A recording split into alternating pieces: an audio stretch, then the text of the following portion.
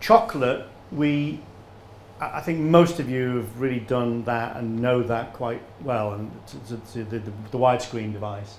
However, we've said before that we have a mother-daughter sort of approach to some products, and the BL20 is, if you like, the daughter of the bigger chocolate, a slider device which is now explained in film.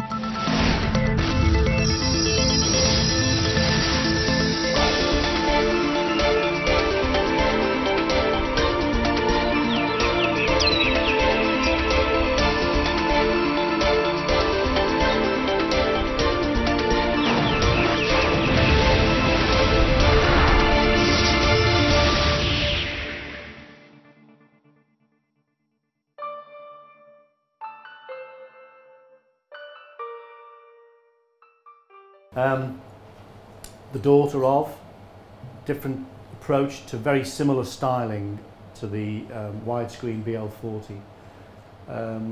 Stylish.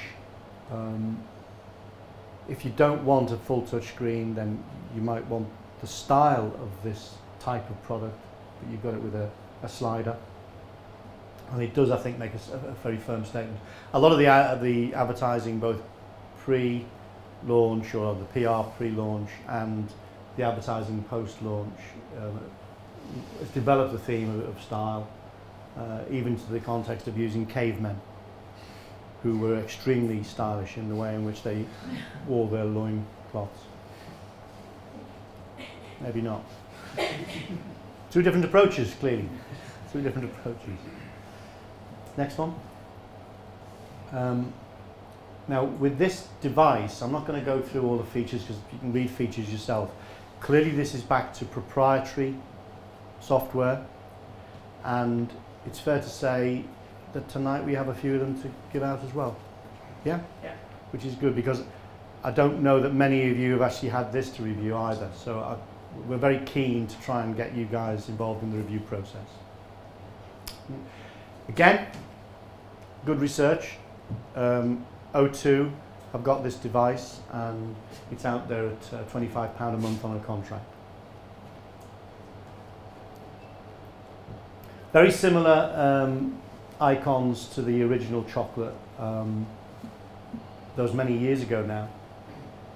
A product that did so well for us. And I guess that it's right and proper if you've got a valuable property that you revisit it in time, and hope that the public attaches some knowledge to the previous device, but wants the updated version. Text scan function, I think, was shown quite well in the video. The ability to actually scan something and then communicate it. Now, we don't want to dwell too long on BL40, but I'm sure everybody's seen BL40 now. We have got some available for you to have a look at if you haven't seen the widescreen. And I know that some of the clips on the devices do demonstrate full well what a 4-inch or 4.12-inch widescreen function does. Have you got the brief film?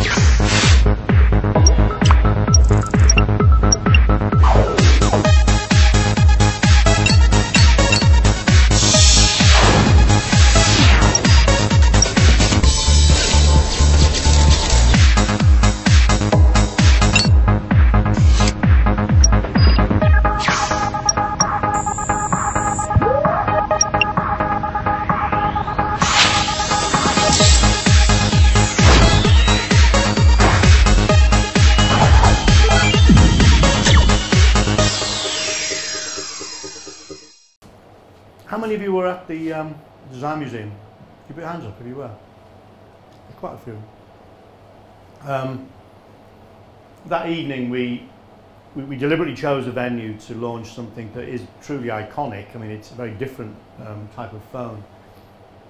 And when you see it depicted in that way, I think you think, wow, it is long, it's very different. I think when you see it in hand and when you've used it, you realise that when you put it up against another phone, unless it's as petite as Pop, you're not really dealing in something that's that radically much bigger. Its svelte nature and the fact that it is so beautifully finished actually also helps in that regard. And it is a style statement, there's no doubt about that. As you know, it's our fourth Black Label series product. Started with chocolate, we went through Shine and then Secret, and then we've brought out the new chocolate. The idea of panoramic entertainment, it really does come to life when you show film on the device. But it also, as you probably know, it's a really good way of looking at websites as well. So if we go on, I think we can show that. So that's the display compared to a normal 3-inch screen. Tempered glass, you'd expect that with the device. So full web display means what it says really. With a lot of devices you have to move side to side to be able to get the full reading option. With the new chocolate you don't. I think you have an explanation of that. So on a couple of standard devices where you have to move side to side, you don't have to when you're using the BL40.